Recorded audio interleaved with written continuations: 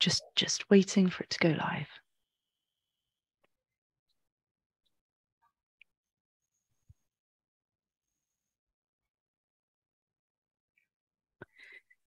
Right, here we are live.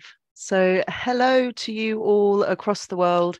I'm Molly Rosenberg and I'm Director of the Royal Society of Literature, and we are delighted to be partnering with our friends LitHub today to bring you this live conversation between Michael Imperioli, author of this book, and Ocean Vuong, author of this book. This conversation forms part of our RSL 200 Literature Matters series, our bicentenary event series bringing together some of the world's best known writers, thinkers, and artists to explore the impact of literature on their lives. Previous pairings have included Marlon James and Neil Gaiman, Gillian Anderson and Andrew O'Hagan, Bernardine Evaristo and Britt Bennett, Stephen Fry and Shappi Khorsandi, Fiona Shaw and Patrick McCabe, and David Mitchell and Brian Eno. So we are honoured to have this as a pairing to add to that extraordinary roster. For those of you who are new to us, the RSL is a charity led by writers that celebrates writing of all kinds and supports writers and readers at every stage. We work with schools and in prisons because everyone should have access to books. We celebrate the achievements of authors, and we provide writers at all stages of their careers with the tools and resources they need to write. And very, very most importantly, maybe, we give readers access to the best writers from around the world, not least through our regular online and hybrid events like this one. Be sure to sign up to our newsletter to find out more about what we've got coming up and how you can get involved. Our newsletter should be able to get through rsliterature.org. Back to our conversation today. It's my great pleasure to introduce our two speakers, Michael Imperioli and Ocean Vuong. They'll be in conversation for around 45 minutes, followed by a short audience Q&A, when I'll be joining Michael and Ocean back on screen to ask some of the questions you've sent to us in advance, and thank you for doing that. Both Michael and Ocean published their debut novels in recent years. The Perfume Burned His Eyes and On Earth We Are Briefly Gorgeous. I'm going to show you them again to tempt/force you to buy them if you have not already. They'll discuss the experience of writing and releasing novels when you're known for other art forms, as well as the overlapping themes in both of their work, from coming of age stories to mother figures to violence to vulnerability. I can't imagine your impatience, but I'm going to keep you waiting just a little bit longer while I introduce these two writers. Michael Imperioli is best known for his starring role as Christopher Moltisanti in the acclaimed TV series The Sopranos, which earned him a Best Supporting Actor Emmy Award, and he plays a lead role on season 2 of HBO's The White Lotus. He wrote 5 episodes of The Sopranos, including my personal favourites, was co-screenwriter of the film Summer of Sam, directed by Spike Lee, and was anthologized in The Nicotine Chronicles, edited by Lee Child. Michael has appeared in 6 of Spike Lee's films and has also acted in films by Michael Scorsese, Abel Ferrara, Walter Hill, Peter Jackson, and the Hughes brothers. He co-hosted the Rewatch podcast, Talking Sopranos, with his Sopranos co-star Steve Schirripa, with whom he also penned the best-selling book, Woke Up This Morning, the definitive oral history of The Sopranos. Additionally, Michael is a singer and guitarist in the band Zopa.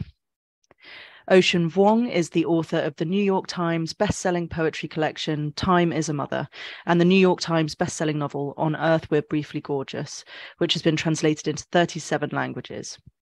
A recipient of a 2019 MacArthur Genius Grant, he is also the author of the critically acclaimed poetry collection, Night Sky with Exit Wounds, a New York Times top 10 book of 2016, winner of the T.S. Eliot Prize in the UK, the Whiting Award, the Tom Gunn Award, and the Forward Prize for Best First Collection. Born in Saigon, Vietnam, and raised in Hartford, Connecticut, in a working-class family of nail salon and factory laborers, he currently lives in Northampton, Massachusetts, and serves as a tenured professor in the creative writing MFA program at NYU. Before I hand over to Michael and Ocean, I'd like to say a special thank you this evening to our events and partnerships manager, Lily Blacksell, who has made tonight possible and who is working her last event with the RSL today. I'm sure, Lily, you've got hundreds of people across the world thanking you for making tonight possible, and I join them. What is that I can hear? Is it rapturous applause and shouts for me to get off the screen? Okay, please join me here now in welcoming Michael Imperioli and Ocean Vuong. Thank you, Molly. Thank you. Thank you so much. Good to meet you, Michael, albeit we're in the same time zone, I believe. I'm in Massachusetts, just a little north of where you are in New York. I'm in New York, but it's a pleasure and an honor to meet you and to do this with you. Been a huge fan since I read the novel, and then got turned on to your poetry shortly after that, and I reread it in preparation for today, which was equally joyous to revisit it. So and I'm really happy to talk to you today. Oh, thank you. And yeah, I've been been such a delight diving into your world, this 1970s New York. Astoria factors in, and I actually lived in Astoria for about 5 years, on 31st and 35th Street, 31st Avenue. So Steinway, Broadway, very familiar with those haunts. So it was really nice to see this voice. What a delight, to see such an accomplished book debut after you've done the things that you've done. And I'm just right out of the bat, as just another artist, I'm like, how did you do it? Why now? And I mean, I also just learned that you're in a band, so I guess this is just the polymath is the norm for you here. When I was a teenager and I came to New York City in the early 80s, the downtown scene, which I immediately gravitated towards, it was a lot of cross-pollination between film, poetry, music, punk rock, post-punk, no wave, performance art, theater. A lot of the artists moved very fluidly in and out of those mediums. And so among my little circle of friends, that was the case. Like I met a friend, Tom Gilroy, in acting class when I was a teenager, and we started an experimental theater company, an improv company, started a band together, and was trying to get work in film and television at the same time. So right from the beginning, and that was really early on, there was that. And he started doing performance art, and I would kind of run the lights. We'd build sets, whatever.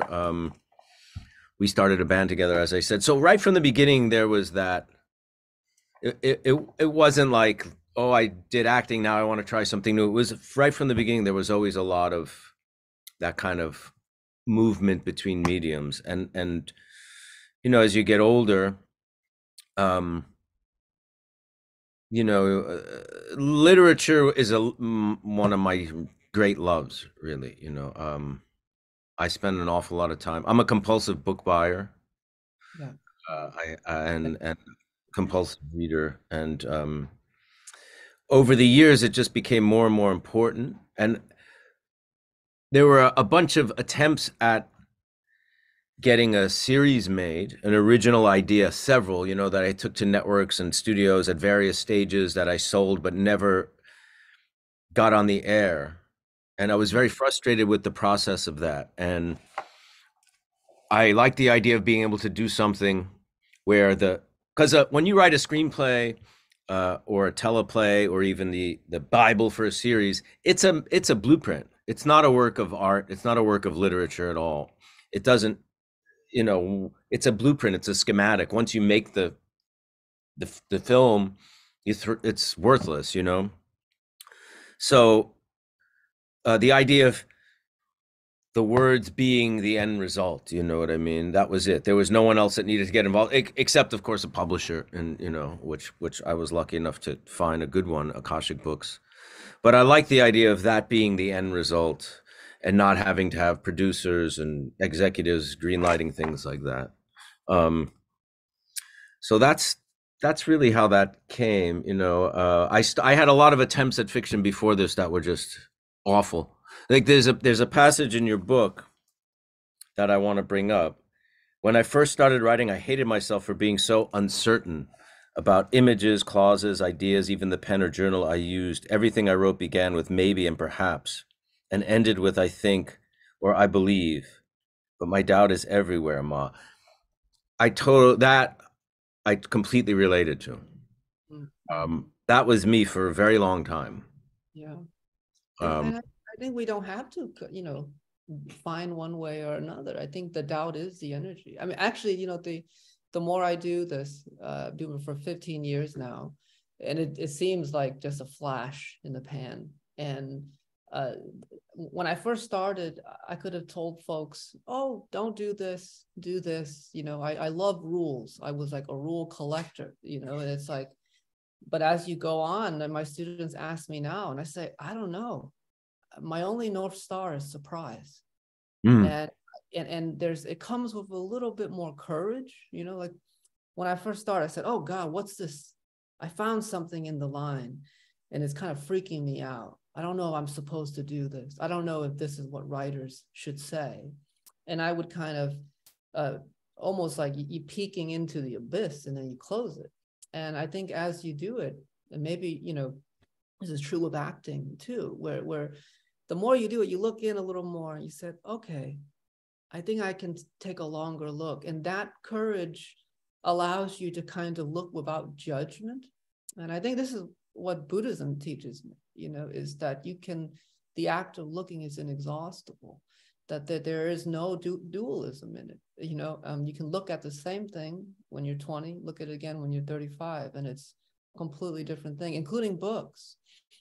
And I love that you talked about that multi-genre, multidisciplinary youth, because I think that is how we should embody. I think it's being an educator. One of the big drawbacks of the professionalization of creativity is that everyone has to stay in their lane. My students greet each other by saying, what are you? And you would say fiction or poetry in the NYU program, and but one of my favorite filmmaker, Chris Marker, is a poet. Gordon Parks, photographer, poet, fiction writer, so many things. And it's really beautiful to see. And you see all that. I think that's why when this book, you read it, it lifts off the page with a kind of lived life. And that in a way, it doesn't feel like a debut. It feels like a really considered way of elocution. And I was just so impressed by that. And of course, it makes sense that you've been thinking about this for so many decades. Yeah. Thank you. I mean, it's when you are an actor or anything else and you do something else, sometimes there's a lot of baggage that you bring with it, and you have to let go of what people are going to say and the judgment, because it can be. I think it's smart what you said about your students and talking to them about it and not being so pigeonholed into one thing or another. It's like, well, how does it feel to be an actor who's trying to write a book or going to write a book? And it's like, rather than, well, I'm a person who acts. It's not like actor is this species that just does this. I do a lot of other things besides act, some of which are not artistic at all.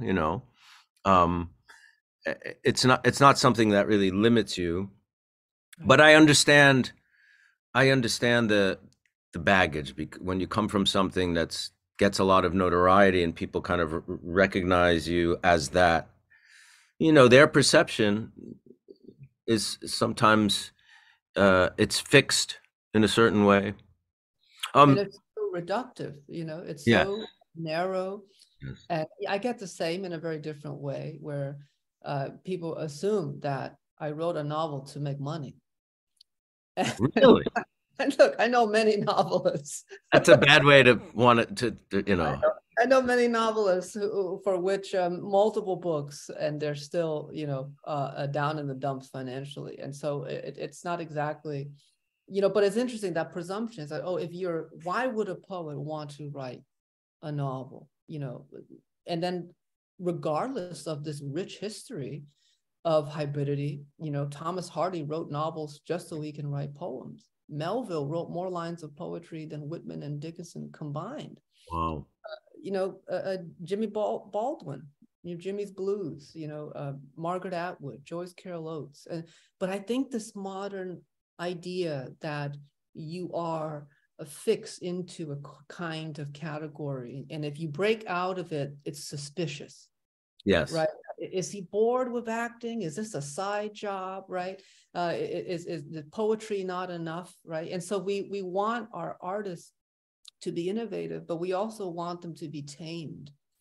And again, I think maybe between us, Buddhism has a really central role in this, because it reminds me that the ego, this form, is part of a dreamscape, that I'm free to divest myself of the labels people put on me, knowing that that's a projection of them. And I just follow the curiosity. And for me, I said to I wrote a book of poems, and I was really fortunate that it kind of took off in the small poetry way. And it freaked me out. I was 27, and I just wanted a book to show my mom that I didn't waste my life. I said, my first book, I was so shy. I didn't have an author photo in the back. My hero was Emily Dickinson. I said, I just want a book, and then I could just hide. And I told my mom, I said, Mom, I got a book, it's coming out, and she's passed now. But I remember her saying, are you going to put the photo in the back? And I said, I wasn't going to. She said, you have to put the photo in the back. Otherwise, I can't brag to my clients at the nail salon. They won't believe that my son is an author unless I can show them the back of the book and the photo on my phone. So that's why my first book is a photo of me in a tank top in an overheated Astoria apartment. And it looks so unprofessional. My friend snapped it. But now it's like cool. Everyone's, wow, what a edgy author photo. But it was just satisfying, mama. But it's so interesting how things accrue. You talked about acting, and I keep thinking about this Aristotle's, belief that art is mimesis. It's mimetic of life. And then Henry James picks this up, right? And I think we're still kind of, especially in the realm of modern realism, we're in kind of this Henry James shadow where he says the best fiction mimics life to a T, right? That's the marker. And we've had kind of antithetical approaches to this since then, but that's kind of the dominant thing, where a reader would say, I don't believe this, it's not cohesive, or I don't buy it, right? But I think when I go down at it, at the core, what I do is a kind of miming that I think actors do. In a very different way. It's less embodied, but it's in speech. Like I'm just a really good mimic. Like, I won't, among my friends, I can and I'm learning that some of the best artists just absorb. I think we're kind of chameleons in this way. And if we were to boil it down, I would say what you're doing is miming the human conditions in different forms. And you've been doing it. This is just a manifestation, go back to Buddhist ideas. That makes sense. A material manifestation of what you've already been doing. Because I feel like that too. Now, I'm no actor, but sometimes I feel like I really have to embody. And sometimes I would get up and walk around the room and try to speak like this character just to get the cadence right. How would this speech fall? Right. Should I drop the S's? Should I drop, is it really does this person ask a question without the question mark? Right. It's one of some things I always ask about. That's what you do as an actor. Yeah. Because it's all imagination. I mean, whether it's acting, or literature or screenwriting, whatever, ultimately it's all work, imaginative work, right? Even if you're working out of life as a model, you're still kind of translating it through your imagination. So, you're imagining how it's the same thing that an actor does. When you read a script, you're that say there's a role that you're going to play. When you read it, your imagination just automatically goes to work and starts to picture, how you're going to move, how you're going to say that word, how you're going to look at that other person. It's the same exact thing. I mean, do you, write from a picture in your mind and then try to capture that? Is that part of that process? Yeah, yeah. I write very slowly, and I think it's interesting. A lot of filmmakers have talked to me, said this book is very cinematic, Mm-hmm. and I take their word for it. I didn't think much of it, but I do think in scenes. And I think for me, I would kind of just keep a scene in my head for months and just, how does the light fall? What is the time of day? What's the mood? And I would start to animate it in my head, just kind of imagine that world. And when it comes time to write it, it's almost like it's a memory. You trick your mind. And I'm like, wait a minute, did I live this? No, no, no, no. This is my novel. I didn't live this, you know. I'm adding to it as I go. And every day you put a little more detail in it. So, and ultimately, everything you imagine won't end up in the book, but the writing flows. There's not kind of very little stuckness. And so I don't believe in writer's block. I think, well, blockness is a kind of relativity. Blocked according to whom? Maybe you just need to dream a little more, Right. and then it'll come.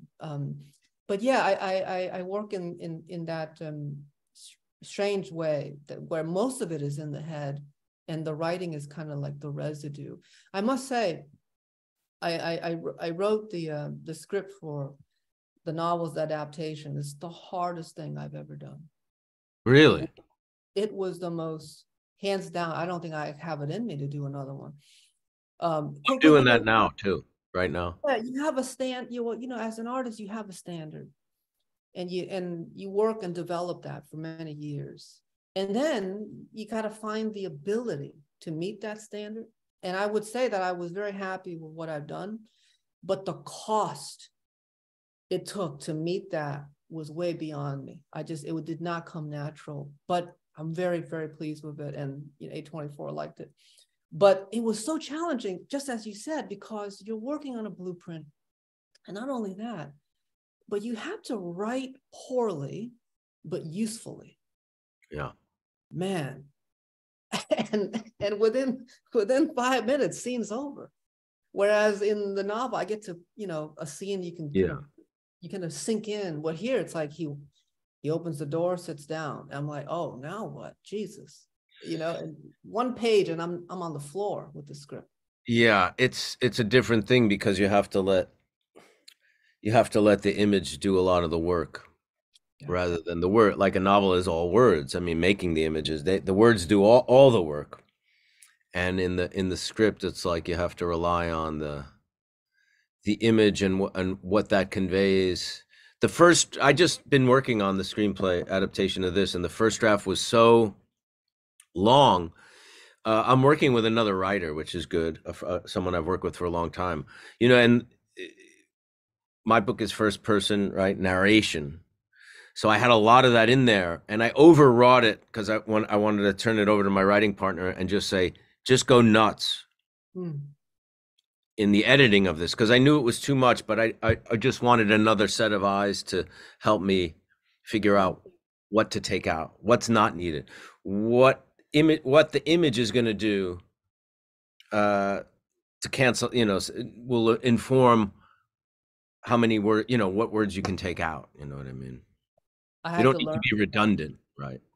Yeah, I had to cut back so much dialogue. You realize the most powerful moment in the script is when questions aren't answered. So you avoid that sort of ping pong dialogue. Mm-hmm. And then sometimes it's just, he looked at it. And then you have to trust the actor to know. And it took a long time for me to be able to get to that place. And once it clicked, it's like a different rhythm. And you're like, okay, but you're kind of, you're writing towards future phantoms. Yes. None of it exists. It's just a sketch. And so you're kind of out of your mind. Kurosawa had a wonderful tip with script writing. He says, when you're climbing the mountain, never look at the top. Just look at the bottom, just look at your feet. One page a day. It was so helpful. But could I ask a question about one of my favorite scenes in your book, and one of my favorite scenes maybe I've ever read? is when the mother massages the ghost limb of the woman. Yeah. I thought there was something, compassion. Compassion just radiates in your book from the point of view. There's a lot of compassion for all the characters, and thus for all of humanity in a way. And that scene, both from the mother who's doing it, who's massaging it, and the woman who asks for it, and the connection they have as a result of that is so beautiful, interesting, unique, and says a million things in that little moment there. Is that in the movie? Yeah, Is it? yeah. Good. I was proud of that scene. One of my, and I feel the same in your book. It's so interesting that we were probably working on these books at the same time. I started my book in 2016, summer 2016, and handed it in February 2019, final draft. And what I loved about this book, and I had such kinship with that, was that there were no villains and no victims. And it kind of goes against both Freytag's triangle and the Western narratology of man versus whatever, right? Man versus world, man versus nature, man versus self. And I think it kind of aligns that in such a smart way. And that was my one goal. And I would say that being a poet helped me do that, because I had to go up against so much of this junk the culture was telling me, that if you have a character, the character must fight something to make their lives worthwhile. And I think, what if I can just position friction and tension? Because I believe that life is tension, life is dukkha, life is samsara. And so again, the Buddhism philosophy pervades. And I said, I think I can just place people with context side by side, and that might be enough. I don't need a hero's journey. I don't need an antagonist that has to be defeated. And I think if I did believe that, I would not have a scene like that, where it's absolutely, there's a power exchange, but as far as morality, they're absolutely neutral. And that interests me in your book as well. This relationship with Lou Reed, the Lou character, and also the Bildungsroman. Oh. At the end, he ends up kind of like losing his mind, right? And I think the traditional American Bildungsroman is that you're ejected into adulthood, whether you finish high school or college, or you get married, right? So you kind of switch that archetype on its head. And I was just so impressed about that. Could you talk a little bit about like your relationship with the coming of age story? Well, I mean, Catcher in the Rye was, when I was a kid, everybody read it, but it made a gigantic impression because there was something in the voice of that character that I understood. I understood the way he looked at the world. That and Candide, that was another one that was a really big one for me as a teenager. I think I was 14 when I read it, and it's the voice of that character stayed with me for so long. That kind of optimism at all this horror that was going on around him and in his world as well. I mean, Candide's a lot more satirical, but there was something to that voice that really always stuck in my head. Those two books stayed in my head, even I didn't read them for years and years and years.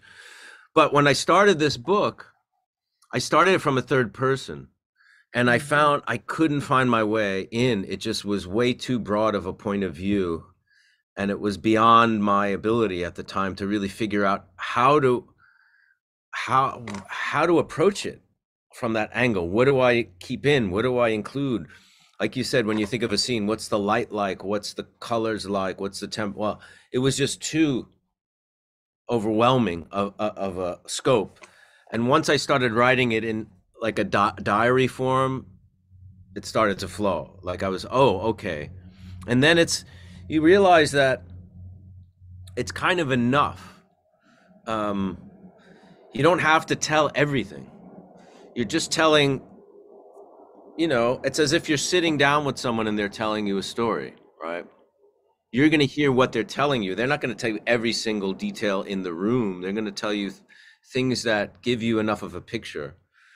And as far as the thing about no victims and no villains, my favorite filmmaker is John Cassavetes. And what I found about his films, which really blow my mind about it, is that the same thing.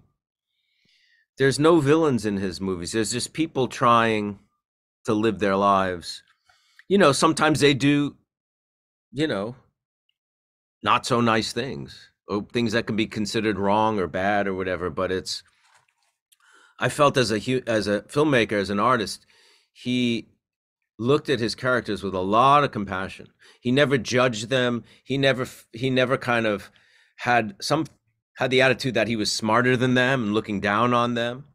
He kind of just said, "This is what I'm seeing. I'm not you can judge them how you want, but I'm not really judging them." Yeah. Wow. That's so brilliant. I love that you said that. One of my favorite filmmakers are the Dardenne brothers for the same reason. And of course, Tarkovsky's The Mirror. That's a beautiful one. The Mirrors. It's a poem, right? That film gave me a lot of permission in my novel. It was inspired in part the form, because I was reading these weird, hybrid poets, Anne Carson's a hero of mine, Bono Capillo, Juna Barnes, these kind of like marginal texts in many ways.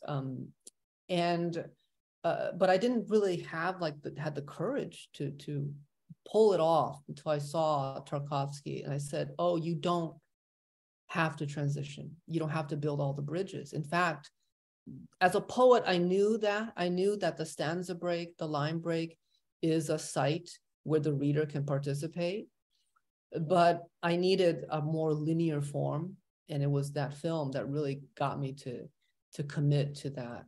And I wrote on Earth in all three points of view, first, second, and third, because I had the same hesitation with the third. And I think when I was reading models of the third, which is like a traditional Tolstoyan omniscient third, it felt like there was too much judgment on the characters. I just felt like it was a slimy voice to me. It was the authority didn't sit well with me, because you had to keep rendering and then judging the characters.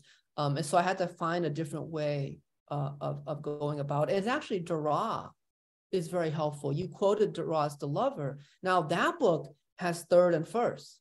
Right. So she talks about the sex scenes. She jumps to the third, the girl, right? The girl and the Chinaman, quote unquote. And that book too is a long poem. And that book is very similar to Tarkovsky's The Mirror. Yes. With the leaps, it's all scene build, vignettes. So it's so exciting when I saw Dara coming through. What did Dara mean to you? Like, why start this book with this quote?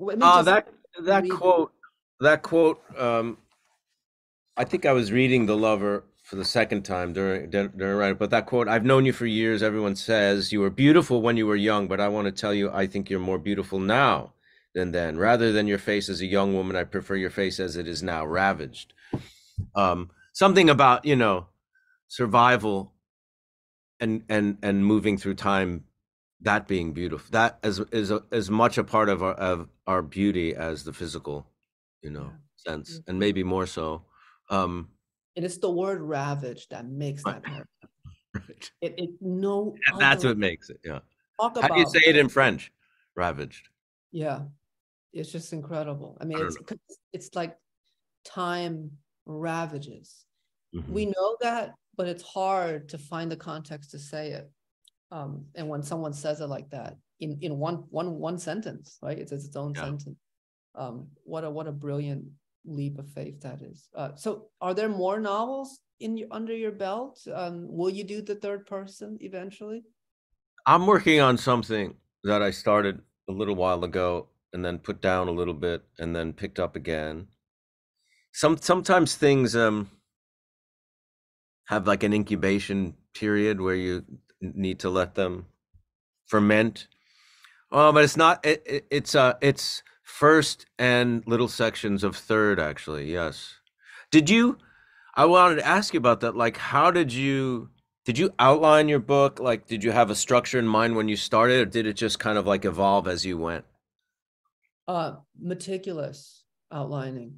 Really? I just didn't know how it would be sequenced. That came at the end. And I learned that writing a book of poems, you know, at the end of the collection of poems, you put everything on the wall. And I had a long hallway in a story. I was very lucky. I was in the back apartment. And so I had this long, it was a hallway. There's nothing else. It was just, and so I taped it and walked back. And I learned how to sequence. It helped me write the novel in many ways. But I had kind of, I mean, in screenwriting, I guess you call it reverse engineering. I think that's true. You know, I had kind of these objectives. Okay, build this scene of around tenderness with these two boys.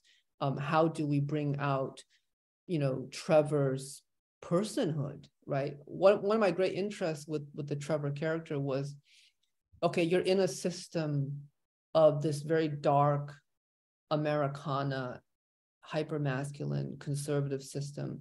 But what if you don't belong there? And then my question for myself, what's the cost of a boy refuting his inheritance, his cultural inheritance, right? And that's a kind of weight that the Little Dog character didn't have to. And I wanted to show that the immigrant story was not just all pain and suffering and dooming. In fact, Little Dog's character in relation to his sexuality was much more advantageous than Trevor. Trevor was up against, you know, something that would ultimately kill him. He didn't have the tools, right? Mm-hmm. You're supposed to think of this all-American boy was supposed to have everything, but he didn't. And I wanted to show that they were both defunct and deprived in their own way, but it was the queerness that made them question what they were given. It was the queerness that gave them this wonderment in their life. So there you go. I just told you like a kind of thesis. And so I said, all right, how do we use mimesis? How do we dramatize these characters so that they can do this? And so I made them sit on a shed, sharing a peach or sharing a grapefruit. And then they talk about the sunset, which is a perfect kind of way to have two people from two different worlds looking at the same thing, which is both illuminating them, but also descending. It's losing, you know, the light. So I would do this with various chapters. And then at the end, I had all these pieces, and sometimes I bridged them. It was really helpful learning and just finding small, you could do a deft touch, you know, 3 weeks after the shed. And then you can hinge it so that the reader's like, all right, this is part of a scope of a life, even though it's really fragmented. Right. But that's one way, you know, there's so many ways. But yeah, it's a, you don't know. I think if you sit down and say, I'm going to write this book, boy, good luck. I've given up that. So yeah. I have a little trick with my students. I'm going to out myself now, but halfway through the semester, I tell them, all right, everybody, next week, write a love poem. Come back and show us your love poem. And I go home and I can feel the torture in the air coming through me, you know, and they come back and their faces is just blank and no one could really do it to their satisfaction. It's like, it's not easy, right? And in a way, you shouldn't do that. You shouldn't sit down to do X, Y, Z. I think following your curiosity. Yeah. I mean, the jazz musicians figured it out, didn't they? I mean, it's just like an improv, right? I think basic structure, basic North Stars, and then improv. I mean, Murakami takes us to an extreme. He says, I have no outline. I sit down and then I follow the thread until it's done. And for him, it's 700 pages, right? But he says he's hugely influenced by, you know, Duke Ellington and Miles Davis. And he just does this kind of absolute freestyle. And I can't do that. I need some kind of structure. But my freestyle is kind of contained in cells. right? And it's like I work insane. that same way. I didn't outline, but I have kind of like tent poles that I kind of know along the way. Paul Auster said something really interesting as I asked him the same question. He said, "No, I don't outline. I just kind of start with a little germ, and then as I go, constellations start to form," which I love that. I thought that was very kind of beautiful. And sometimes that germ is just a good line. You know, Yeah, sometimes a good line yeah, is like, God, yeah, who is this? yeah. And then you try it all out. Okay, does the mother say this? All right, that's nice. Does the son say this? And then all of a sudden you're like, oh my God, the white farm boy says this Mm. after this scene, right? So you're kind of just throwing words in people's mouths and you're seeing if it sticks, you know? And so that's why it's the most humbling thing. You know, it's very uncomfortable for me. I joke with my friends and my family. I said, you know, I think technically everything I've done is overrated.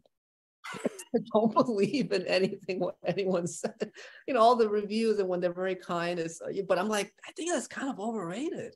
Like, I don't think it's that. It does that, you know, because you working with such a fragile material, one comma and the whole thing falls apart. It's so humbling. You rarely feel like a hero of anything, let alone an author. But when it clicks, boy, it's like it always should have been like the word ravage in that Dara. It's like, oh, there's no other word, you know, and you just stumble upon that. Or when you surprise yourself in the midst of writing, and like all of a sudden, like an image comes, a scene or a line or a sentence, and that you had no preconception of, and it comes and it's there. That's really that's one of the most high I've been when Yeah. that happens. That's quite a rush. You Does know, your meditation practice help you become attuned to that? I think a byproduct of meditation, because for me, from my Buddhist practice point of view, meditation is really about working with the mind so you can ultimately be better for other people, right?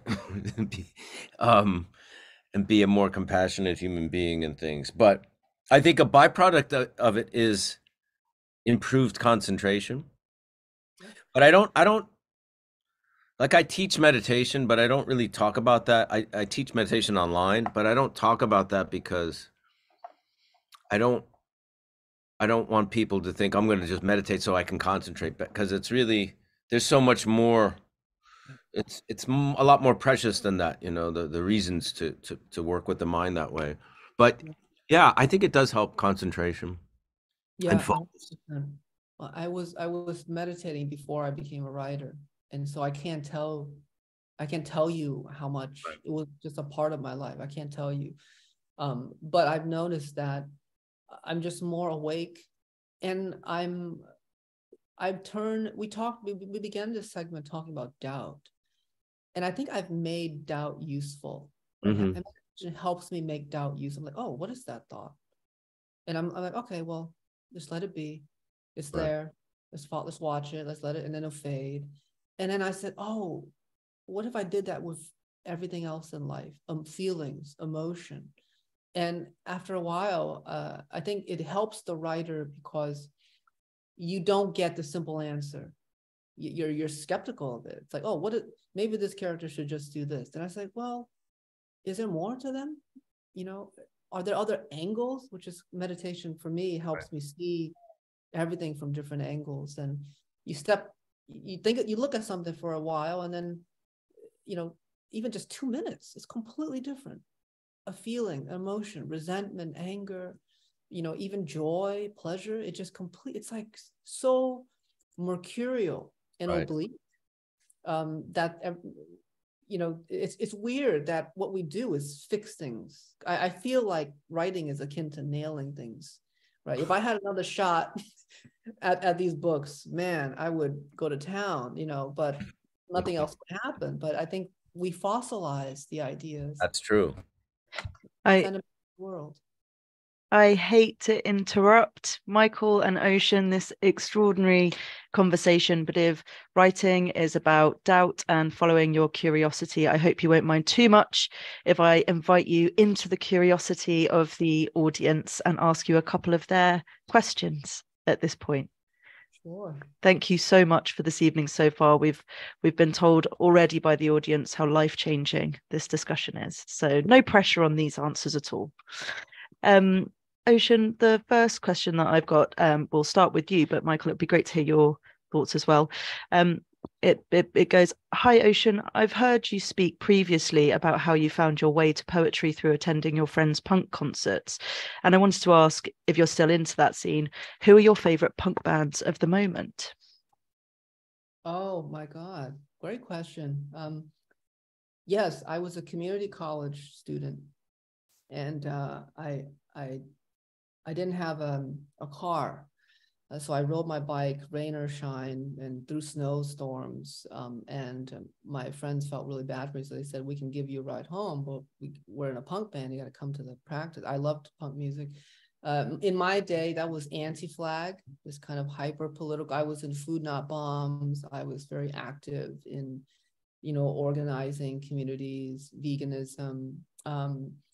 And so they brought me to the practice, and I would just kind of sit there and look at their bookshelves, all these radical pamphlets. It was like it was a perfect place to be for a young mind. And one day I saw on the coffee table a printout of Rimbaud's Le Bateau Ivre, The Drunken Boat.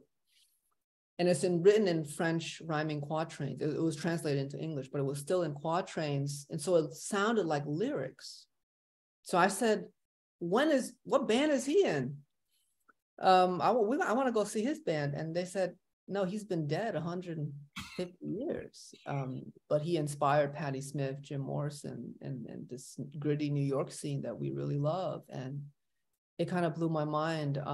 But punk music was kind of the ethos that I was introduced to literature. I think I'm really lucky, I must say, because of that, because it began with the premise that literature has to break away from what was being given to us through conformity and the structure. And I grew up, at that time, it was Bush era, Iraq, Afghanistan, 9/11.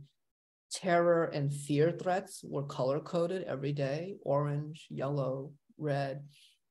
And so there was this hyper xenophobia that was when I was coming of age at that time.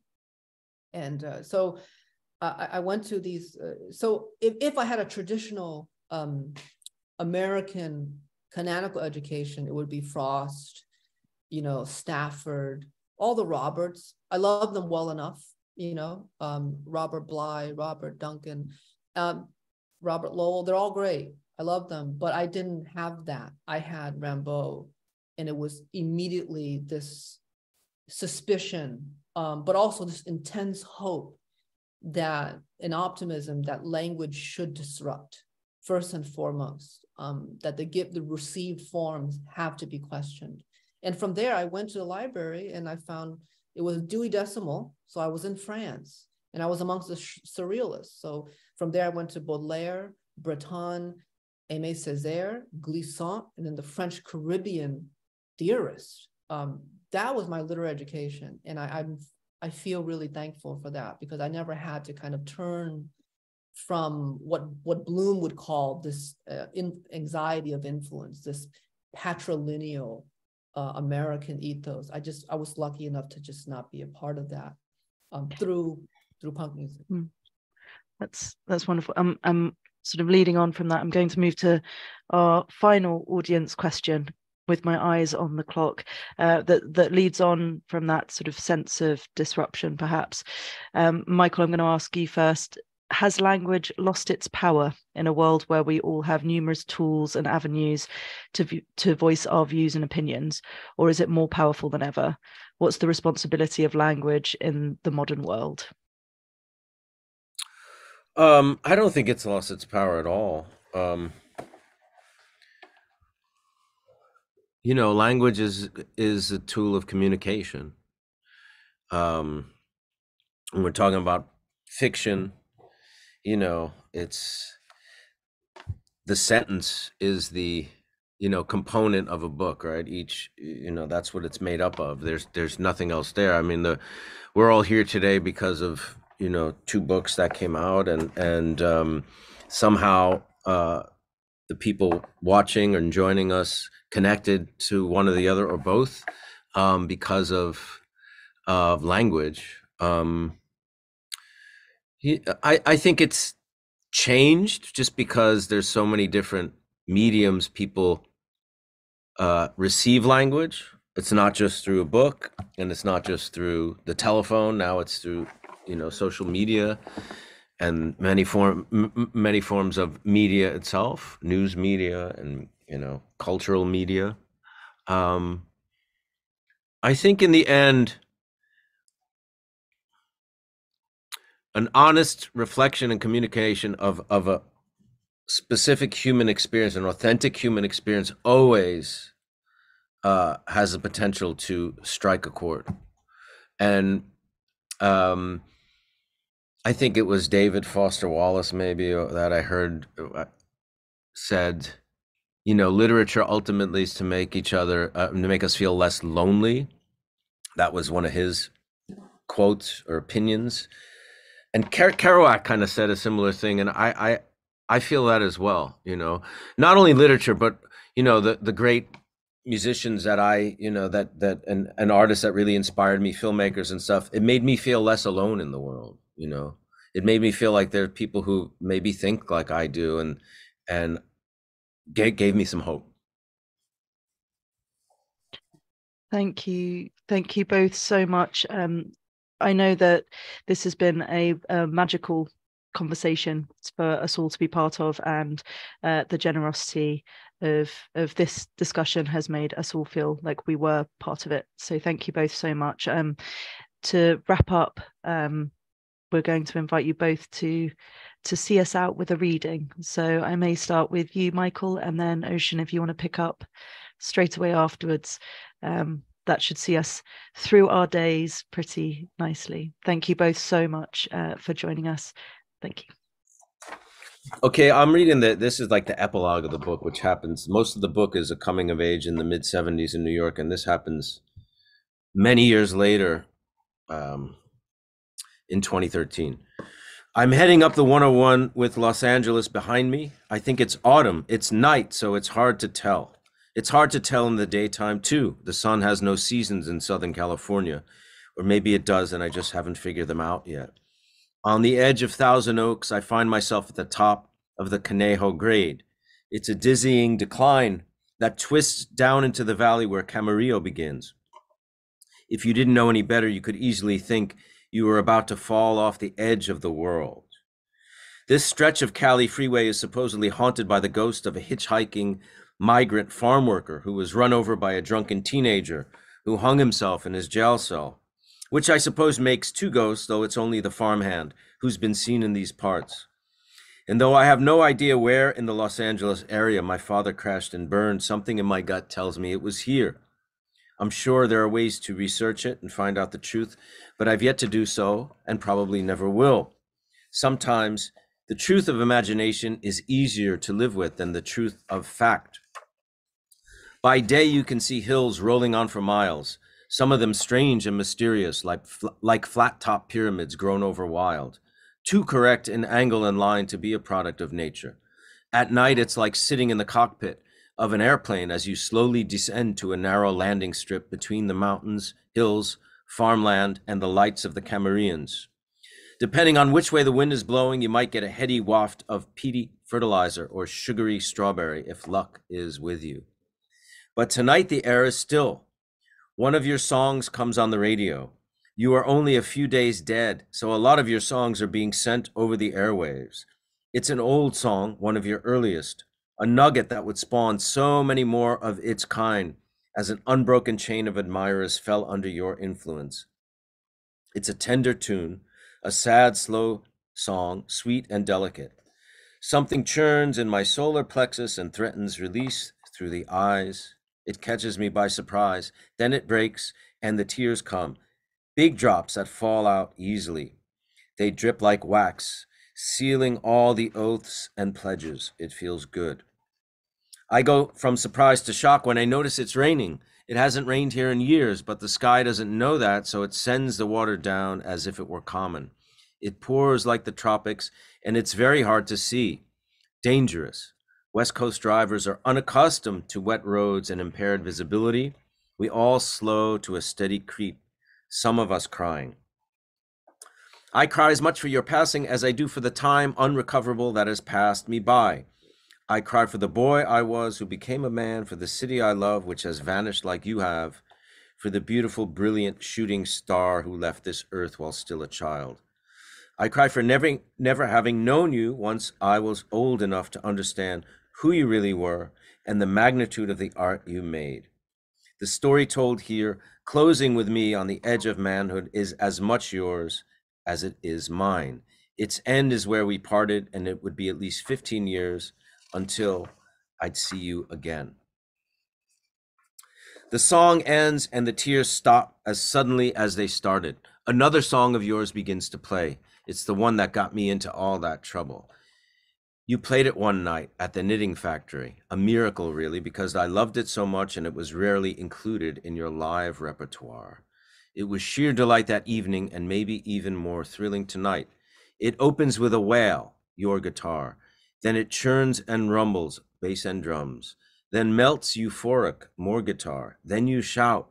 It is heroic and brave, transcendent and holy, and it doesn't look like the rain will stop. I hit the gas hard and head into the west. Beautiful, beautiful. Thank you so much, everyone, for being here, and thank you, Michael, for writing an extraordinary book and for lending his mind and heart to us this evening. Thank you. I'm going to read a poem from Time as a Mother, and this is kind of in the Latin, there's this kind of subgenre called ars poetica. And so poets have been for thousands of years been called upon to defend their art or put a raison d'etre for it. It's a wonderful kind of assignment we have. And it actually would be interesting if more artists had to articulate the defense of their art. It'd be interesting to hear. But this poem functions as a kind of ars poetica. It's called The Bull. He stood alone in the backyard, so dark the night purpled around him. I had no choice. I opened the door and stepped out, wind in the branches. He watched me with kerosene blue eyes. What do you want? I asked, forgetting I had no language. He kept breathing to stay alive. I was a boy, which meant I was a murderer of my childhood. And like all murderers, my God was stillness. My God, he was still there, like something prayed for by a man with no mouth. The green-blue lamp swirled in its socket. I didn't want him. I didn't want him to be beautiful, but needing beauty, to be more than hurt, gentle enough to hold. I reached for him. I reached, not the bull, but the depths. Not an answer, but an entrance, the shape of an animal. That was lovely. Lovely. I like the way you read too. It's really very much like an actor. Oh, thank you. Well, that's the beginning and the end of my acting career. But I'll leave the rest. I don't know about that. I think you should rethink that, maybe. I'll leave the rest to you, Michael. But I want more books from you, though. Okay. So And you as well. Thank you. Thank you both so much. Bye, everyone. Bye. Thank you. Thank Thanks. you. Thank you so much. That was